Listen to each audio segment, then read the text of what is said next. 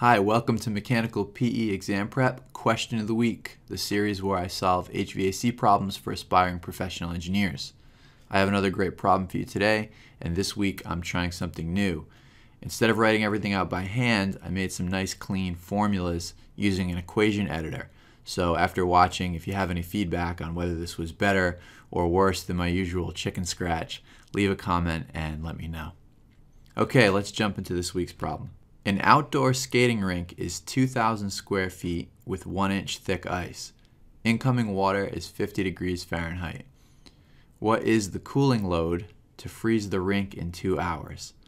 So we're trying to make an ice rink. We got this incoming water, it's 50 degrees. We want to make the entire thing freeze over, and it's going to be 1 inch thick. So one of the things they haven't told us here is the air temperature. If it's not below freezing, then not only are we going to have to cool down the water and then turn it into ice, but also we're going to have to compete with the fact that there's heat entering from the outside atmosphere. On the other hand, if it's less than freezing out, then we'll actually get some help from the atmosphere. But since they haven't told us anything about the air, we should probably assume that it's conveniently 32 degrees and that the outside environment has no influence one way or the other, because we otherwise wouldn't know what to assume.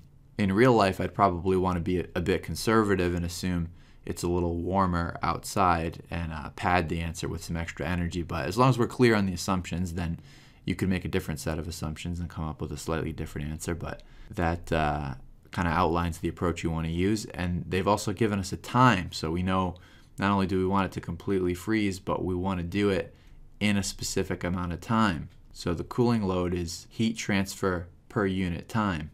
And if the cooling load was very large, we could freeze it very quickly. Or if we only had a little bit of cooling, we could freeze it, but it would take a long time. So let's work through with a little more rigor. So first we can calculate the total volume of water that we need to freeze. We have the area times the thickness, both of which we know. So let's make a substitution. We have the 2,000 square foot area, and it's 1 inch thick, so that's 1/12 of a foot.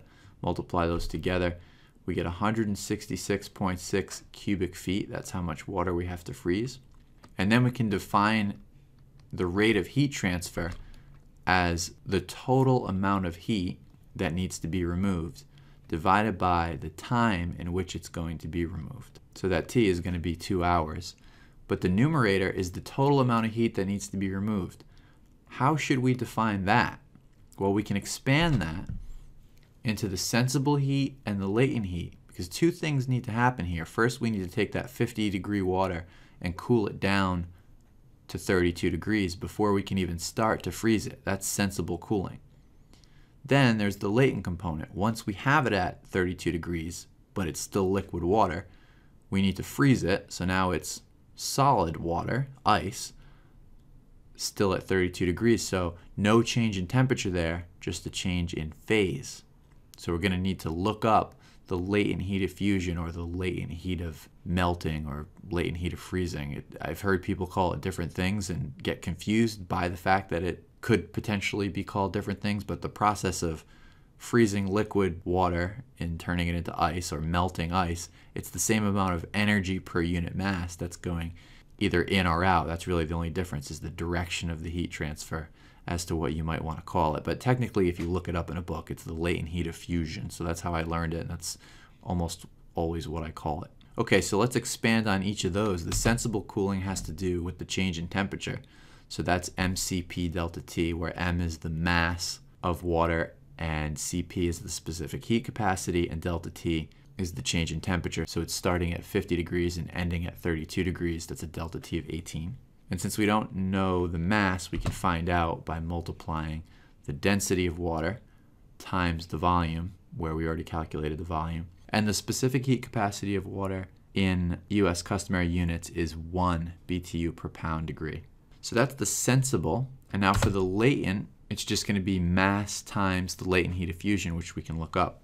And again, we don't know the mass, but we can find out by doing density times volume, just as we did above. So let's add those two together to get the total heat that needs to be removed, the sum of the latent and the sensible. That's Q sub T, Q total. We can factor out the density times volume, and then we're ready to substitute in for each of those. So again, the density is 62.4 pounds per cubic foot. The volume we know. The specific heat capacity of water is 1 in US customary units. The delta T is 18. And the latent heat of fusion for water is 144 BTUs per pound in US customary units.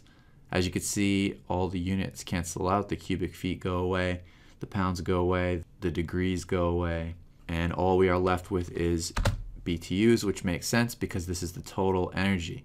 It's not yet the energy per unit time. In order to do that, we need to divide it by the time. So right now it's 1.6 million BTUs. Now we go ahead and divide it by the 2 hours in which we want the freezing to happen. And we get 840,000 BTUs per hour. Again, if we wanted it to happen faster, we could divide by, say, 1 hour, and then the cooling load would be much higher. Or vice versa, if we wanted to give it more time, then we'd be dividing by a larger amount of time. The total answer would be smaller, which means there's a smaller heat load. And then we can turn that into refrigeration tons, because usually when we're sizing a cooling system of any kind, we're going to talk in tons. So there's 12,000 BTUs per hour per ton, and that leaves us with 70.2 tons. And that's the final answer. All right, guys, hope you enjoyed this problem. If you're a mechanical engineer studying for the PE exam and you would like to submit a question, simply send me an email. It can be a specific example that you're working on, or a general conceptual question that you're wondering about, or a question about your study process. I'm happy to answer any of those, really anything related to PE exam prep. I'll try my best to give you an answer that's useful, so don't be shy. All right, see you in the next video.